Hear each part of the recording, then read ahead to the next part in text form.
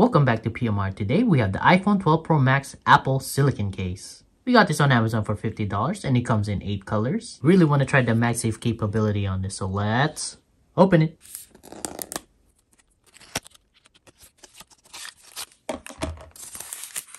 Here's what's inside the box. You got a little bit of a film or protection here. Take it off. Just got an image instruction how to put it in, left to right. It also comes with this little manual here. And you have your MagSafe silicone case. Let's go ahead and take this off first. Let's take a look around it. Let's go around. You got the camera here. You got a lip there, protection for the mute switch, the volume. There's a port. The Apple logo in the middle. Now as far as the grip from the silicone goes, I mean it's grippy, but it's not enough where you're trying to put in and out of your pocket, you'll have trouble with it. Inside here, you got this felt or you got this suede feel in here, preventing your iPhone to scratch. And in the middle here, you got this ring here. That's where the magnet goes. So look on the side, on top, the other side. The bottom doesn't have that suede where the volume and the lightning connector goes to. It's not super soft like those silicone you see on other cases.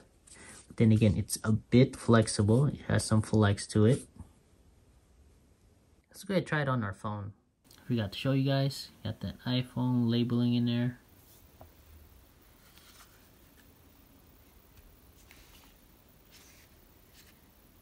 Now that we have the case installed on the phone, we do have a screen protector here by Spigen. So you can see no issue there. There's a little bit of gap, which is okay because it's still going to protect the phone. There's a little bit of that raised lip. Let's go around. Let's see. Oh, wow. Yeah, that's a snug fit. You can't even really just push it out. You figured it's silicone and it would kind of slide out. But yeah, that's a snug fit. Same at the bottom. Nice fit. And on the top. So very premium feel, premium look. I mean, you are paying $50. Pretty much on the expensive side. Let's look at the camera lens here. Definitely enough space to protect your lens. High enough.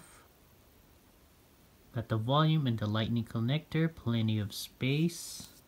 Third-party lightning connector. No problem. Let's go ahead and try the buttons.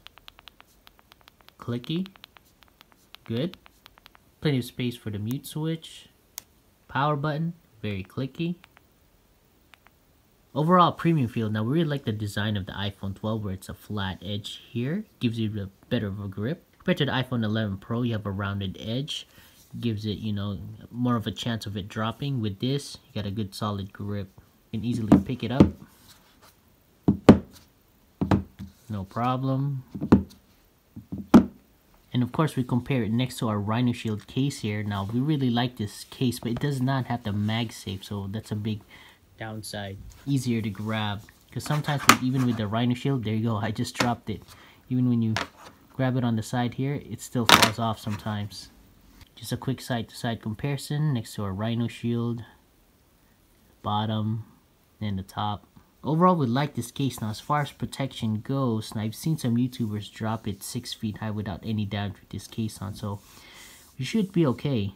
Plus, with the ceramic shield, it gives you more of a protection, so I believe this is enough just for you on the daily. If you're just in office or maybe school, you're not doing anything super active, you should be okay with this case. One cons we can say is that once you put it in your pocket, it's kind of like a lint magnet, so it's kind of hard to take that off. You got all that little fuzzy kind of pretty much attaching to the case.